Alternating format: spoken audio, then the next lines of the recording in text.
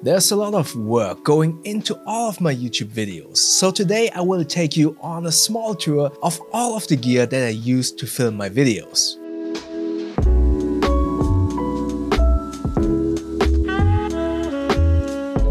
Most people usually are interested in the camera, but the most important piece of gear is audio. You see, you can shoot the perfect picture, but if the audio is, let's say crap, the viewer will notice it right away and perceive the whole video as bad. However, if you shoot something on a phone and the audio is perfect, the viewer will forget the subpar image quality. So when I'm at my desk, I use this Rode Procaster mic for all of my A-roll or voiceover recordings. This is a podcast mic, so it has a very warm and full sound. I can highly recommend this mic, especially at its very fair price point. If I'm not at my desk, I use the Rode Wireless Go lav mic. In short range, the connection is very reliable and its sound quality, combined with its small size, is really hard to beat. But if you need more range, then I'd probably go with the Rode Link lav mics. The second most important part of making good videos is light. A good camera without proper lighting will not produce good images. So for a long time I used a softbox with a cheap studio light.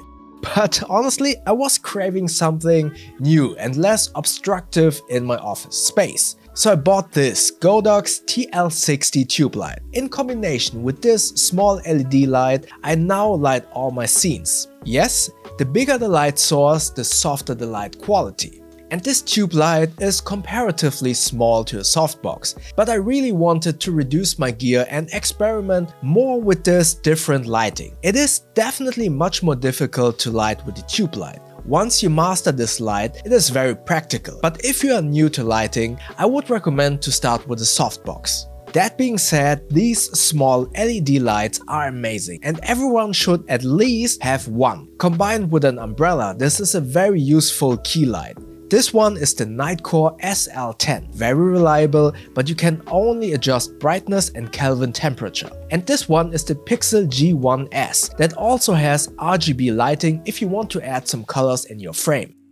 Now let's talk about the camera, lens and filters. I shoot everything with the Blackmagic Pocket Cinema Camera 4K. This is a cinema camera with a micro four thirds sensor. The sensor is much smaller than what many people use on their channels. Most people use either an APS-C or full-frame sensor camera. However, the BMPCC 4K gives me 10-bit ProRes or 12-bit RAW files with, in my humble opinion, incredible color science and image quality. And I personally prefer image quality and color over sensor size. Furthermore, the ProRes files allow me to edit right away instead of having to create proxy files of H.265 recordings. That was very technical, so if you have questions about that, let me know in the comment section below. So I love this camera and it is a lot of fun to shoot with, but it is fairly big and bulky. Battery life is terrible. There is no continuous autofocus or internal image stabilization. But compared to my old Sony a6300, which had all of those benefits, seeing what comes out of this camera makes up for all of the downsides. In the end,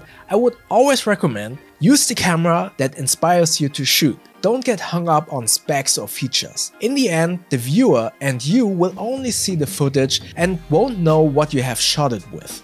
On the BMPCC 4K, I have the Lumix 12-35mm f2.8 OIS lens. This is a great lens. I highly recommend it. Only downside is the focus by wire that isn't linear. Depending on the speed how you turn the ring, it focuses faster or slower, which is really annoying because it means that it is always a gamble of how well you will manual focus. And on the lens, I have a set of two filters. One is the infrared cut filter because the BMPCC 4K suffers from IR pollution in daylight. And the next filter is the K&F Concept Black Diffusion Filter, also known as Pro Mist Filter. This black diffusion filter will take off some of the digital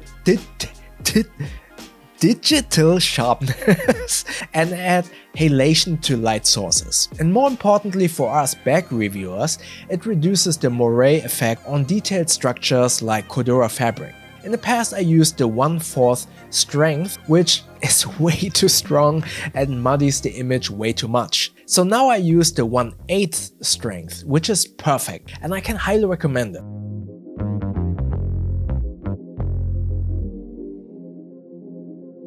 I wanted to try this magnetic version of the K&F, which in concept is a great idea, to quickly detach and attach a filter.